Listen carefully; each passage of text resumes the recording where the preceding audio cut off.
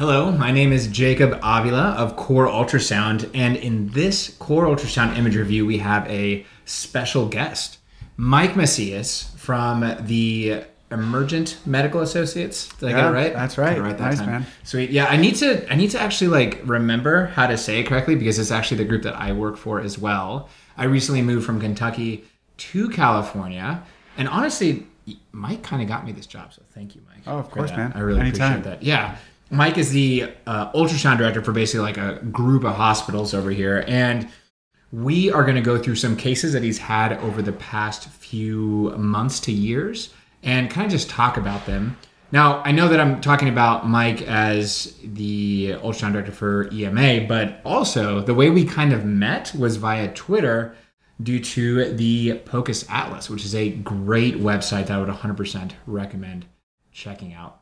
Mike, thanks for doing this with us. Thanks for having me, man. I'm super excited. One, for you to be in California here with me. I know we've been, talking via the Twitter sphere and working both on education content, the Core Ultrasound, the POCUS Atlas. Yep. I feel like we've known about each other. We've sort of had some collaborations here and there, and really excited to have you in California. One, to collaborate on educational ultrasound projects like this, and then two, as a colleague. So awesome, man. Excited to be here. Yeah, I'm excited to be back.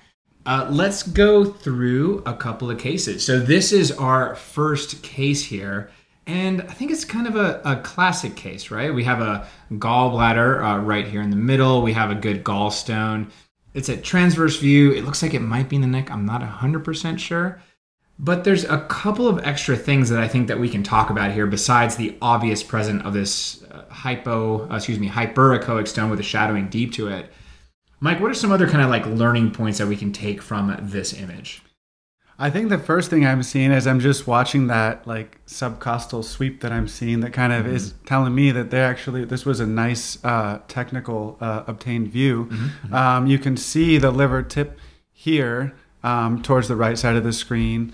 So this is telling me the head's over here. This is anterior, right, and this is deep. So they have the probe placed in a parasagittal orientation, and they're sort of sweeping across the liver tip, and that's usually the best way to find the gallbladder. So I really liked the technique there, as you can see him moving through. We do have a little bit of a rib shadow coming in, but I think with biliary right upper quadrant ultrasound, that's always going to be something that we're going to have to deal with, and that could be moved out of the way by just kind of bringing the probe down a little bit more off of the ribs. But sometimes that's the only view you're going to get, and so you kind of have to work between those rib spaces. Other things I'm seeing on this view is, one, we definitely can identify that gallstone, and just remembering that gallstones are going to be dependent. So we can see this person, I'm assuming, is laying flat, and so we can see that gallstone posteriorly with a hyperechoic surface with shadowing, which to me is what defines a gallstone. The other things that I'm starting to see, though, is just as they're sweeping through, is this gallbladder wall looks a little bit abnormal. It looks thickened to me. So I definitely want to investigate that a little bit more. I don't know if there's some other images coming up. Yeah, and the one thing that I always wonder about, we always teach not to measure the posterior wall, and the reason for that, I believe, is because we don't want to overestimate the size due to posterior acoustic enhancement. But the other thing to kind of keep in mind is that sometimes you can actually have focal thickening, which can be a actual sign of cancer when you have focal thickening of the gallbladder wall rather than diffuse thickening of the gallbladder wall. So if the posterior, you're pretty sure that the border is here and the border is there, sometimes it's okay to measure it. This actually is, I think this is the same one. This might be a different one. It looks very similar. It might be the exact same one, just with the depth a little bit deeper. And you can see kind of consistently that there is a pretty thickened wall kind of all the way around. I can see it a little bit better in the deep, more dependent portion of it just because of the posterior acoustic enhancement. And so I kind of struggle with should I measure back here? Should I measure up here? I think that you probably would be most safe measuring more up here rather than down here because it could be artificially increased. The other thing that I like about this is the very big amount of posterior acoustic enhancement, which is a bit of an artifact. So if you look over here, this is much brighter than over here. And this is, of course, apart from that rib shadow, which darkens everything, of course. But this is because that there is no attenuation of sound through that gallbladder. So that's why we're seeing it much brighter over here than over here. It's not like this is more echogenic at baseline. It's just posterior acoustic enhancement. Now, we should talk about this measurement. It's a great measurement. Absolutely. It was done in the anterior wall. But what do you think could have been done a little bit better with this? I'm seeing one, just looking at that gallbladder wall, right? That looks very abnormal to me. So before we even get to the technical aspect, generally when I'm just teaching residents to look at the gallbladder wall, it's usually I'm describing, you really don't see it, right? You rarely see much of the gallbladder wall. Thin, tiny little line that's a little bit brighter than the liver tissue. But here, there's something very thick surrounding that gallbladder. Again, just looking at this area here, that is definitely catching my eye. But yeah, one thing I did notice is I think we may actually be underestimating the size of this. You can see the calipers here from here to here saying that this is 0.66, so definitely large. We're looking at less than 3 to 4 millimeters. But look at the axis of this measurement. It looks like it's a little bit tangential, right? It's oblique. What I like to do is measure completely perpendicular to the axis of the gallbladder. So if I was actually measuring this, I'd probably start here and probably come down to about here, right? So I think we are underestimating it. In this case, it didn't matter because it's obviously a very large gallbladder wall. So in the right clinical setting, I'd be worried about cholecystitis. But yeah, definitely want to make sure you're getting perpendicular to the axis of that wall to make sure you're getting an accurate measurement. Agreed. Good call. Now, this is going to be kind of like a hodgepodge, right? There's like a lot of different types of ultrasounds here. I'm so excited about this one. This is a posterior tibial block. This right here is the tibia. I was talking to Arun the other day, we're negative, and he was saying that like you shouldn't call it a posterior tibial because there's no anterior tibial really that we care about. And apparently anesthesiologists really don't like that, so they want us to say just tibial nerve. It's just the tibial nerve block. Yeah, whatever. Okay. Yeah, I think so. The tibial nerve is what I should have said. This is the tibial nerve at the medial ankle. And what's really cool is that this is a great example of why the landmark-based approach is something you can do, but it's probably not the best idea. The reason that this is not the best idea is this is anterior, this is posterior, this is the nerve, and the blood vessels in this case are actually posterior. Normally it's the other way around, that the nerve is actually going to be posteriorly. And if you did this blind, you would completely miss the nerve. So let's say you felt a good pulse back there and you went posterior to it, you would completely miss the nerve, so it'd be complete fail block. Or you might accidentally get this inside the artery, which you also don't want to do. So this is like perfect example of one of the reasons, besides the increased accuracy of placing it, decreased pain, all that stuff, why you want to use your ultrasound is because of this, because people have anatomic variations. And this provider actually came from the anterior approach, which I think is really great. You can see that needle kind of coming in there and getting right into that sheath. This second view right here, we're a little out of plane with the needle, but we can see the spread of that anesthetic just right around that nerve. So pretty cool block. And honestly, this is one of I call these like my gateway blocks. I just think that they're pretty low risk for the most part. Are you doing a lot of these types of blocks?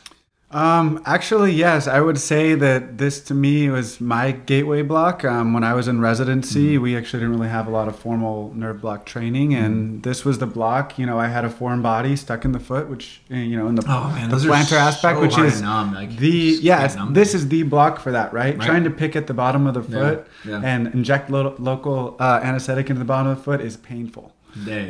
So this definitely showed me the proof of concept of nerve blocks.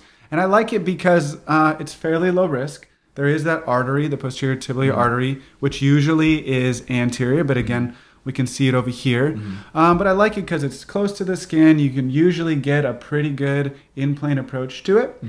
I have seen people do the out-of-plane approach with it, and some people swear by it because sometimes if you are coming from a posterior aspect, that Achilles tendon can sort of get in your way. This especially if they don't have a lot of tissue. If they have like a lot of tissue, it's really easy to do in the long axis, but if they don't have a lot of tissue, it's really hard to get the transducer. You know, if this is like the leg, it's hard to get the transducer like that and make perfect contact, whereas if you're like this, then you're making great contact with the It's skin. like the one example where actually having less fat or thickening is helpful. Yeah. No, helps I agree. us.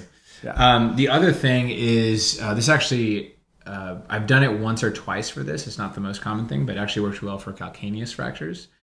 I'm always like a little bit nervous about it because calcaneus fractures are at like a slightly higher risk of compartment syndrome. So I just make sure to, if I'm going to do it, I do it for pain control, let people know like, hey, just keep an eye on it, look at the foot, make sure you look for any signs of compartment syndrome apart from the pain. Absolutely.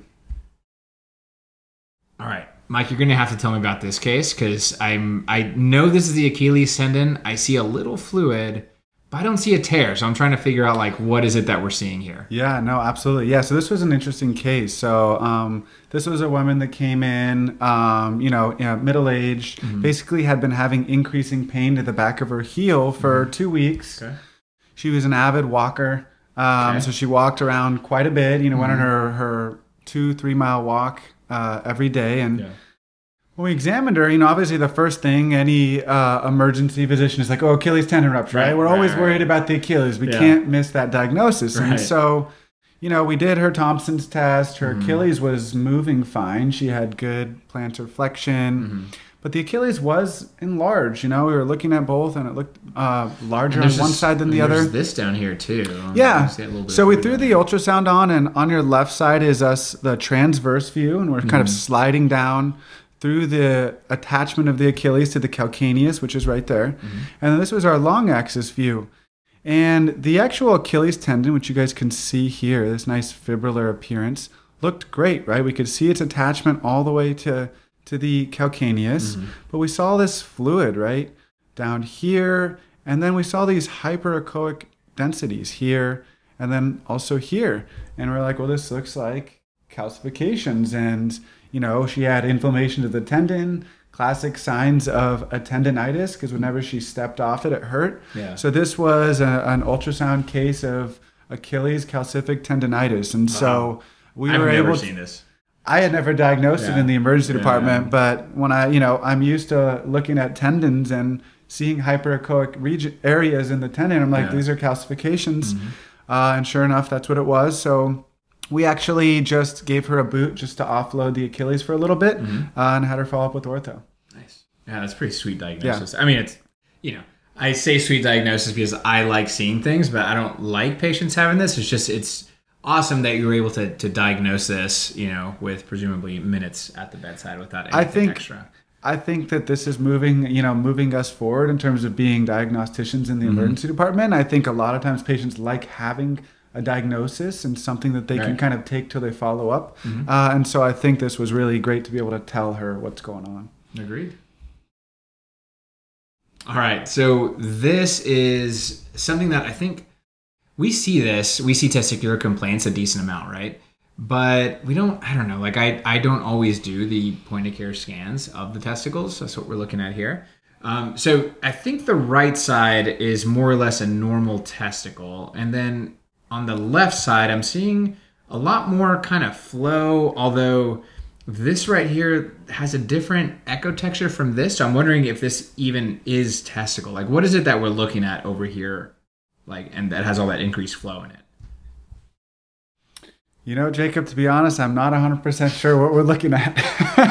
I was thinking, it definitely could be a hernia. Not a hernia. What is it called when you have the blood vessels, like the extra veins? Oh, varicoceles? Yeah, they could be varicoceles for sure, but I'm wondering if this is actually just like a inflamed epididymis. That's kind of what I was thinking, without actually having any idea about where we're actually looking on this patient. I think we're seeing, at least if we're comparing, increased vascularity. Right. So this may be that sort of bag of worms things that we see with the varicocele. Yeah.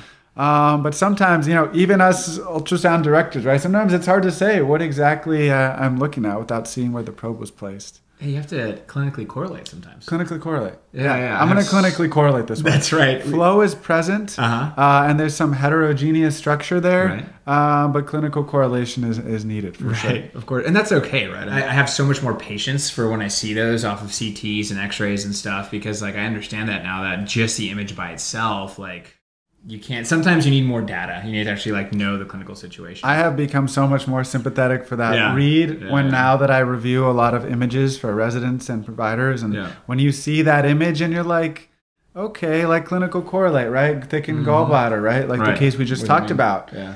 Ascites, cirrhotic patient, right? Was there a sonographic Murphy's, a gallstone? Got to clinically correlate. Yep. So agreed. Respect for the radiologist. Yeah. Well, exactly. Like that gallbladder case that we saw, the one with the thickened wall. Like what if that was just like chronic from like, I don't know, like ascites or volume overload state or something like that. Like, you got it. But if that same patient, that gallbladder patient had like, super high white count, had elevated liver enzymes, and that is probably cholecystitis, right? Absolutely. We actually looked it up later, and it turns out that that patient had a CT scan of the abdomen pelvis that showed a mass. We would have gotten follow-up, but unfortunately, the patient eloped. So probably some kind of a mass, unfortunately. Just kind of closing the loop on that, I will admit that testicles are not my forte. This was a really interesting case. So, Mike, I'll tell you the scenario. This guy comes in acutely dyspneic. We bring him in. Vital signs are a little soft. I look at his echo because that's usually where I start when someone looks this bad. And I see this. Now, it's not the best view. There was a lot of commotion around this patient, and we didn't have a lot of room to bring the cart-based machine in there. So I was able to grab that butterfly and get this scan in here. How would you diagnose this? Clinically unstable patient. No previous medical history with this apical 4. Like, what would you say? I mean, we've already talked about this, so you already know the answer, which I think is like pretty cool. But what would you say about this one? So the first thing I'm seeing is, again, if I can just show these chambers here. So let's just orient us. This is over here our left atrium, left ventricle, right atrium, right ventricle. And honestly, the biggest thing that's sticking out to me is the RV. If I have a dyspneic patient, the first thing I'm seeing when I'm looking at this is I'm concerned about a pulmonary embolism, if this is sudden onset. And what I'm seeing is, look at this RV free wall, right? It's not contracting at all. It's pretty hypokinetic. Hypokinetic, great, this is exactly. And when you look at the apex of the RV, it's actually contracting pretty well, and maybe even hyperdynamic, right? More. So than the rest of the RV wall. So there's a name for this, right? McConnell sign. Yeah. So we have right heart enlargement with McConnell sign. Right heart enlargement, McConnell sign. I mean, so it's PE, right? It's PE. It's PE. It's PE. Everybody says it's PE. Let's show everybody the EKG that we got after the echo. This is not super consistent with a PE. This EKG, right? We're having some big ST elevations in 2, 3, and AVF. We have depressions in 1 and AVL, so those are contiguous leagues. We also have depression in V2. This is an inferior MI. I mean, there's probably more than one blood vessel affected here. But this is crazy because we look at this clip here, and if we look at this in isolation, we'd say like, oh, this is definitely a PE because it's McConnell sign. But one of the things that I always teach that McConnell sign is indicative of an acute right heart process. It's not necessarily an acute PE every time. And this patient had a 100% RCA occlusion. So this was a right-sided MI with a McConnell sign, which I think is pretty interesting. I mean, we have the EKG, so it really helped us out, but it should give us pause to know that anything that causes an acute right heart problem is going to give you, or might give you, a McConnell sign. And this patient had like multivessel disease, but the culprit lesion for this was the RCA occlusion. Wow. That's mind-blowing. Yeah, I think that we train and learn the McConnells is consistent with PE, but I think this case just really reminds me we got to be thinking about other causes of acute right heart strain. Even our chronic pulmonary hypertension patients, they might have increased strain. We might see the McConnells. This is the first time I've ever actually seen STEMI and McConnells, and I've read the papers that it can present from an inferior infarct, and I really didn't believe it, to be honest. I'm like, that doesn't fit with my experience. So I'm really happy you shared this case. Thanks, man. No worries. Cool case. I think the reason why we don't see it, in fairness to us and to the ultrasound world, is because usually we get the EKG before we do the ultrasound. And if that's the case, then like, I don't know, sometimes I use ultrasound to help me in my clinical practice. And if I have a patient that has an obvious STEMI, I don't know. Like, I'm not always throwing the ultrasound transducer on there. I mean, there's times where, like, let's say the history started with crushing, tearing back pain with an inferior STEMI. I'm going to ultrasound that person to look for a dissection as the possible cause of that STEMI. But if they have, like, an obvious, like, LAD lesion STEMI, like, I'm not always using that ultrasound because it's just not going to help them out. But there are times where this actually might be important to know. So, absolutely. Sweet case. All right, so this right here, this is a patient that you had, which this is very rare. Like, I don't think that I've seen this really on ultrasound.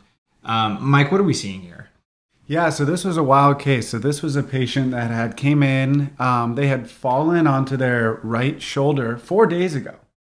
Okay. So 4 days ago, so this is a tough patient, right? This person was stoic. They're hoping that whatever had happened to their shoulder was gonna just get better. Of course. But they had fallen onto their shoulder, and the patient said that she had fallen and landed right on it, and since then has been unable to move it. She just doesn't want to turn out, right? And so whenever people are telling me that, usually a direct blow to the shoulder, I'm thinking proximal humerus fracture, right? Of course. That's like the classic mechanism, right? Fall onto the shoulder, can't move it, lots of pain, And so I try to examine the shoulder, and there's really no external rotation going on. But it doesn't really look like an empty glenoid fossa, right? It's definitely not anteriorly dislocated. Right. So and you have the probe posterior. Right? Yeah. So what I did is we put the probe on posterior, and let's just go back. So this is the right shoulder. So just to orient everyone, this is medial, this is lateral. So this is posterior, and this is anterior. So look at our glenoid here. Here's the surface of the glenoid. Right, and normally the humerus should articulate nicely with it, right? Yeah. I can draw a line straight across from the articulation of the glenoid and the humeral head. But look at this. We're seeing this humeral head that was actually posteriorly displaced. Wow. So it was a posterior dislocation. And it was a posterior dislocation. So, and at first, honestly, I didn't really believe it because I hadn't seen it that much. And I was like, why, she's been going around with this for 4 days. Right. She appeared fairly comfortable. Yeah. But it was posteriorly dislocated. We can actually look at the CT scan, actually, because we did end up CTing her because it was a little bit confusing. Interesting. So this little guy right here is the reason why it was still out, right? Because it was getting kind of caught. And I guess, is that a Hill-Sachs deformity? That's a deformity, yeah. So what happened is is that a Hill-Sachs or a Bankart? I always get those confused. That's it Hill-Sachs, right? I believe Hill-Sachs. Don't quote me on that. We'll update the video later if we forgot. But yeah, there was a fracture right here. Yeah. But look at this. This was the issue. Yep. So she could not externally rotate because you can imagine if you try to externally rotate, the humerus would turn this way. And look at this. It was stuck. Yeah. It was caught.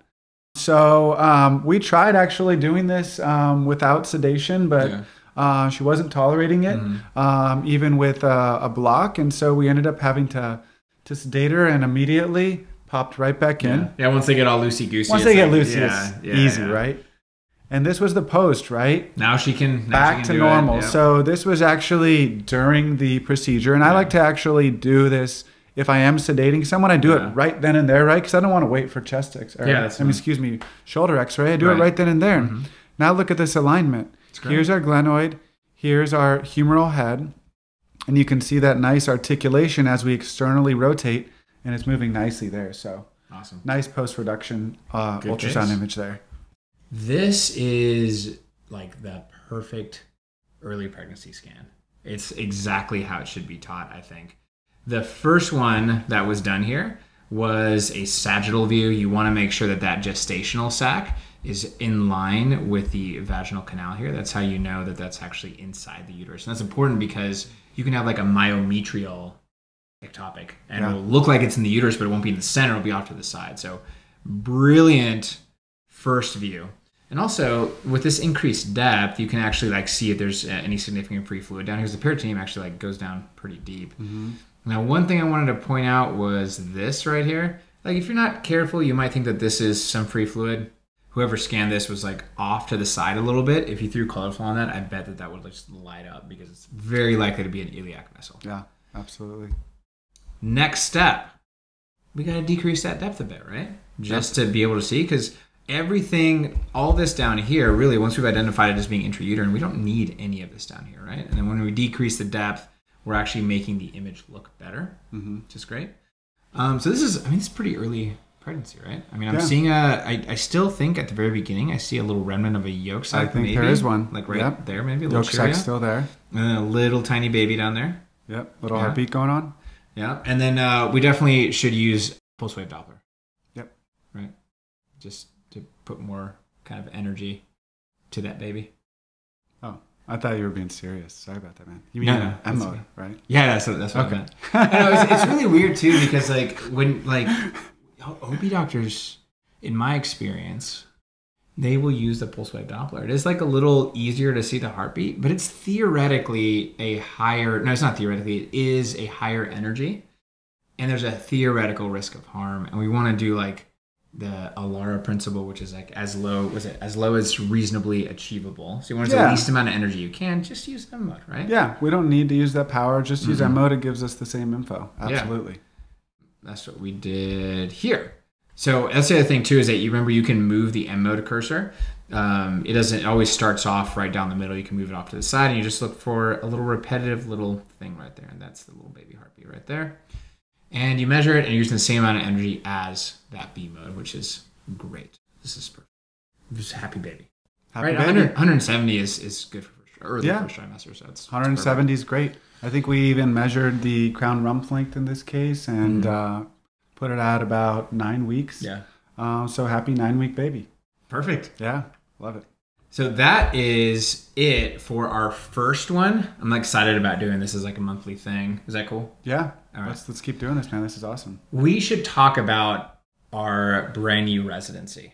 Yeah. Yeah. So I actually, when I was talking to Mike, I wasn't aware that a residency was going to start. So I was like very pleasantly surprised that I still get to work with residents. The residency we're at is at Temecula Valley Hospital in Temecula, California. It is like an hour-ish from the beach, maybe less if you go straight Probably across. less than that. Yeah. 45? 45, I think. Okay. Yeah. I live like in between the beach and work, so it's great to be able to like go to the beach whenever I want. It's great mountain biking as well. And I think we're accepting 10 per class, right? Yeah. 10 residents every class. Yeah, we got the first 10 residents this year. They're awesome. I think that everyone's super excited to have residents at the program. Yeah. Yeah. The environment's great, right? Yeah. You know, we're seeing sick patients. We're seeing a lot of variety of pathology. We have, Jacob Avila here now. And Michael Macias. Ultrasound pretty excited. People. Yeah. I definitely love recruiting more and more ultrasound faculty because, I believe that point of care ultrasound is such a vital part of our training. I think we're obviously more than just ultrasound at our site, but I am really excited about the residents. And again, we're happy to have you as part of the team. Thanks. No, I'm very happy to be here. Check out the residency. I'll put a link to the residency website. I guess right now, I'll just put it right now. There it is. The other thing that I wanted to talk about was our conference coming up. Yeah. We have a conference called, is it Sound and Surf? I think it's Sound and Surf. I think we were going Surf and Sound or Sound and Surf, but I think we went with Sound and Surf. Yeah, and it's going to be in person. It's going to be in San Diego, which is where Mike lives, really close to where the residency is at. Check out the URL for more information on that. And in the meantime, make sure to check out thePOCUSAtlas.com. Yep, and Core Ultrasound. Thank you. Mike, until next time. Until next time, man. All right, thanks so much. Yeah, likewise. Thanks, man.